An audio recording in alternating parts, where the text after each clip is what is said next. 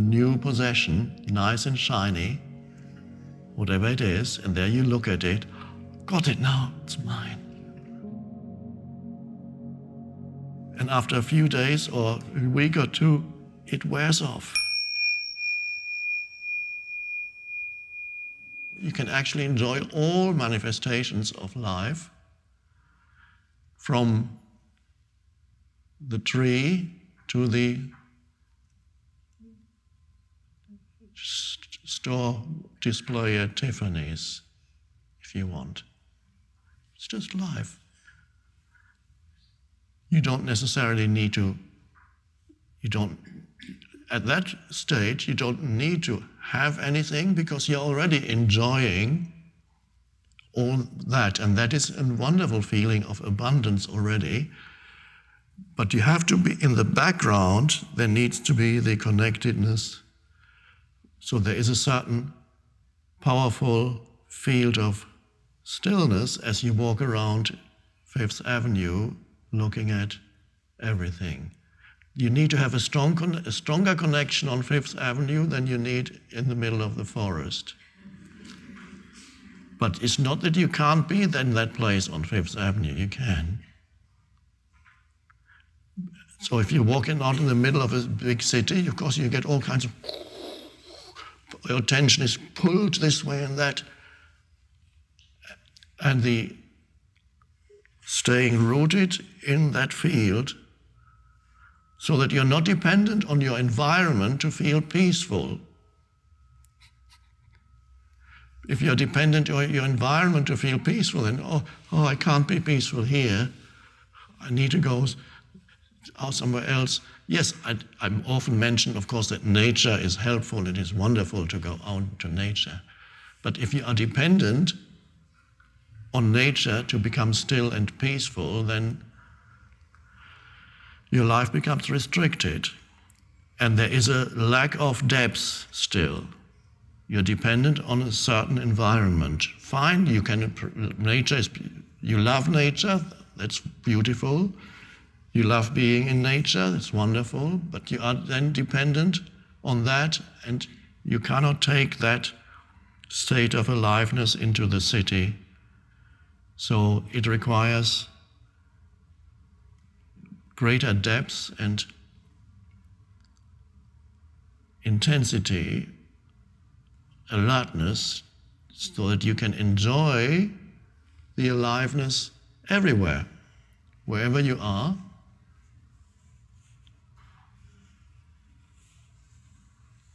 In all manifestations of life, see them as temporary play, the temporary play of forms, because that's what it is.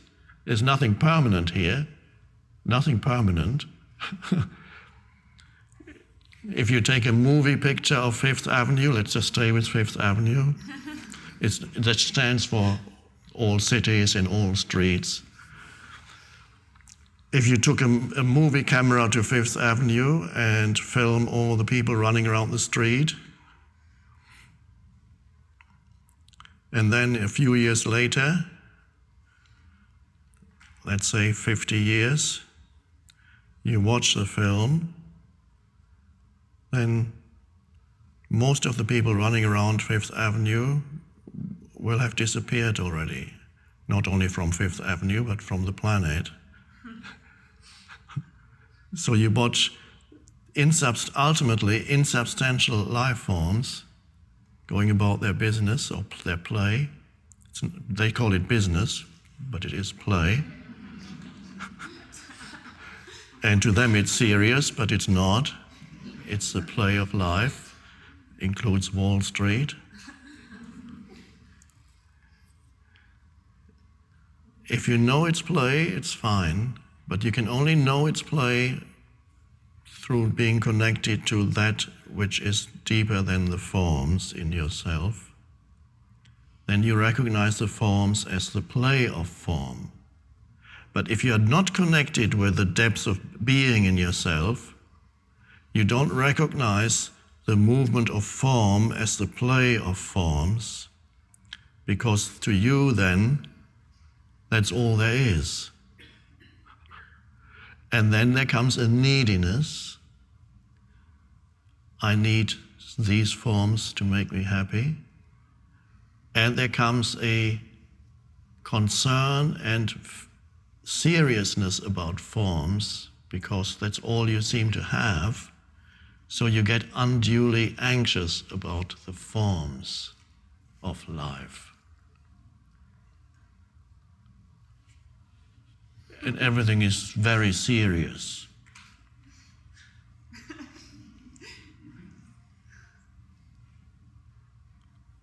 So most people in big cities are serious, going about their business. And there's fear underlying the seriousness. They're serious because they are ultimately in a state of concealed to themselves fear. And they're trying to get somewhere.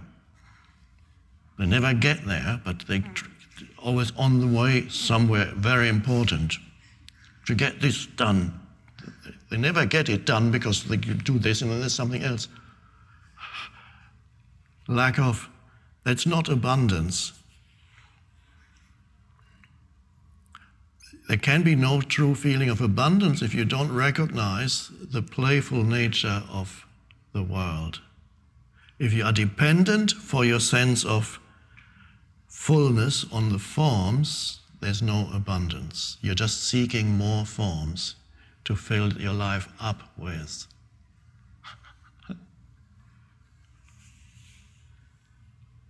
So here we have then at the most fundamental level, abundance is being in touch with the source of life within yourself and recognizing it as the essence of who you are, of course. And then look around and experience the sensory world. And then you can participate in the play without completely losing yourself in it and enjoy the play of form.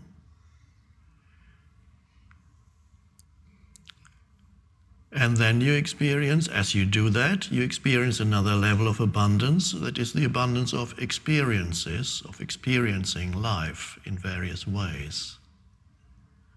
Through where you go, what you do, relationships, sensory experience even, and even there you don't get lost in it. You can even enjoy food. Tastes good. Without the addictive enjoyment that is very different, that goes, I need more of this. And then there's come, you need to take it into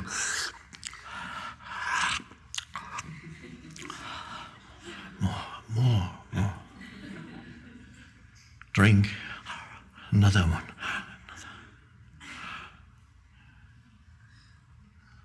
Sex, need more.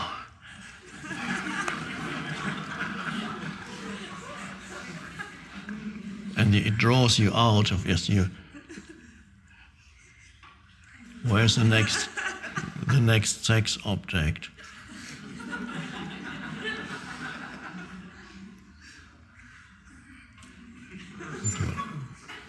And of course it draws you out there.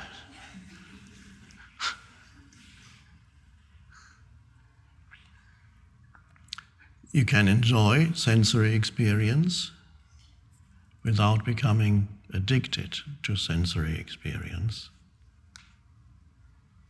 And that is to being able to enjoy sensory experience, and whatever you do is also abundance. It's the part of the fullness of life.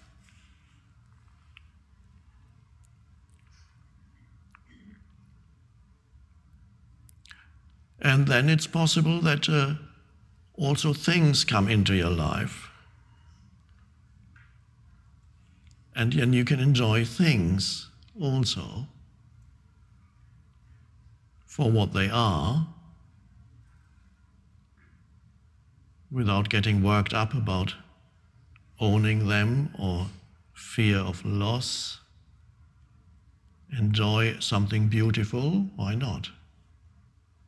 But not obsessively accumulating one thing after another pointlessly, but to honor the world of things also is part of being here. So as things come to you, so you don't need to seek abundance for the sake of abundance. You have to go to the place of abundance. From there, different levels of abundance manifest in your life. They may include the outermost level, things coming to you.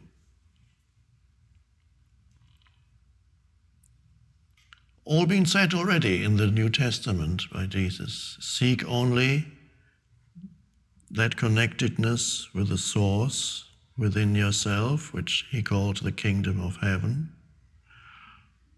And all the other things that you thought you needed for your happiness will be added unto you.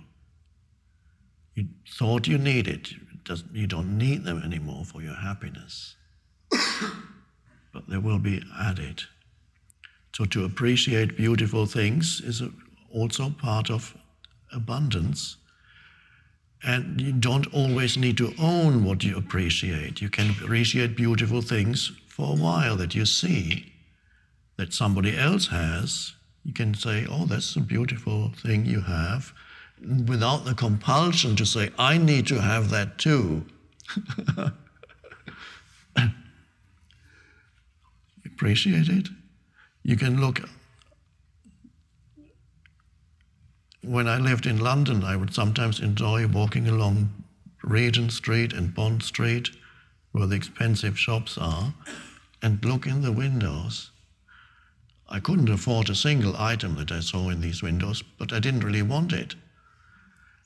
Just enjoying some of the beautiful things, and 2 minutes is enough. Okay, I've enjoyed it now.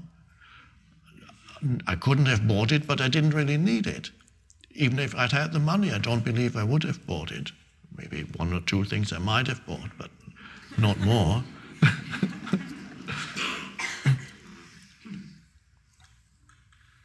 So you can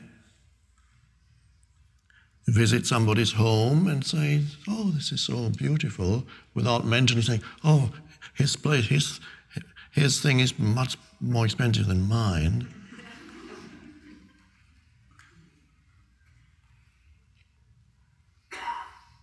It used to be the custom in Spain. It's probably no longer the custom because the country has become modernized. When you visited somebody's home and you said, oh, isn't this beautiful? The host would immediately say, take it, it's yours, it's yours. Of course, you are not supposed to take it.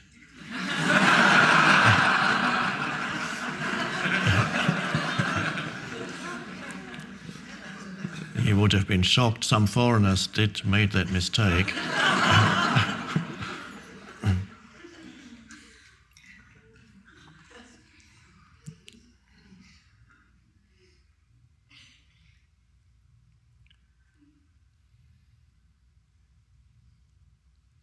So to go about wanting to manifest material abundance in your life is perhaps not the right way to go about it, because you're concentrating on the outermost layer of abundance. And even if you manage to manifest abundance on the outer level, it's not going to give you the true feeling of abundance. It's not, in other words, it's not going to make you happy. It's not going to fulfill you, except for a few days. The new possession, nice and shiny, whatever it is, and there you look at it, got it now, it's mine. And after a few days or a week or 2, or give it a month, it wears off. It's no longer that fulfilling to be driving the Ferrari or whatever it is. There's nothing wrong with the Ferrari, but if you're looking to the Ferrari for happiness and fulfillment, and to give you the feeling of it's not going to work for that long. If you're just driving it because you enjoy that experience, that's a different matter. There is a difference here. So don't condemn the world of things. This has been done traditionally by many religious people. They were afraid of it. And so don't go there. You must not have any possessions in many religious orders and so on, not just Christian, but also other religions, monks, nuns. No, you must not have any possessions.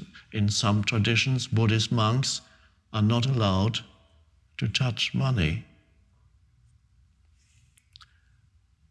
Of course, I can see the reason behind it, but it would be even greater, of course, if you could touch money and you're free of attachment to the money that you touch. I'm not attached to it, and then you can touch it. It's fine. Rather than being a, ooh.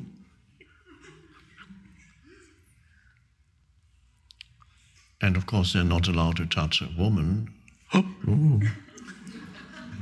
It's dangerous because, of course, the reasoning behind it is it will take you into complete unconsciousness. The sexual urge will rise up in you and will make you totally unconscious. Maybe that's the reason why in some cultures women are covered. Scared. It could be chaos.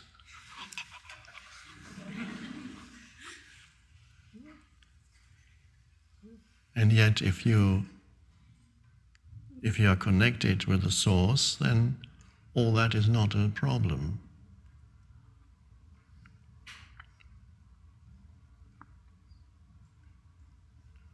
So, manifesting abundance is not really the right way. Go to the source and allow from the source for abundance if it wishes to manifest in your life. You start with the source, then you go into enjoying all the forms of life, next level of abundance. Then you enjoy relating with the forms of life, the play of whatever you do in life. You enjoy that. And then that is how, and out of that enjoyment of what you do, that energy most likely also brings things into your life, forms that before you thought you needed desperately to feel abundance. So they come as a icing on the cake, and you might give them away again if they come. You have them for a while, and says, oh, I've had this for long enough, now you have it. And so the flow is there beautifully. As you give things away, new things come. And if they're all taken away from you, that's fine too. You're quite happy with that. So manifest abundance from the inside out, not from the outside, as hoping that you go find some inner state through external things. That is the dilemma of many people who practice manifesting, which of course manifesting is something that you can use, and it works if it's done rightly. But the dilemma or the fallacy is the belief that whatever you manifest is going to make you happy. It's to seek the fullness of life through what you manifest, through things. And that doesn't really work. So, when people manifest something in that way in their lives, a material thing, initially they're quite elated. I've got it now, I've got the house or whatever it is that I wanted to manifest. And then that manifestation wears off, and after a while brings about its own problems and a new level of problems, and the feeling of fullness does not stay. It doesn't stay with them. Nothing can give it to you, can give you the true feeling of abundance, and that's the amazing thing, which implies nothing that you achieve in the future can get you there. You have to start with that, and you don't need to ask for things to be different in your life. You start here and now, where you are. And here now you go within and see if you can find that place within where life is born continuously, but which itself, in itself, is unborn, timeless, consciousness itself.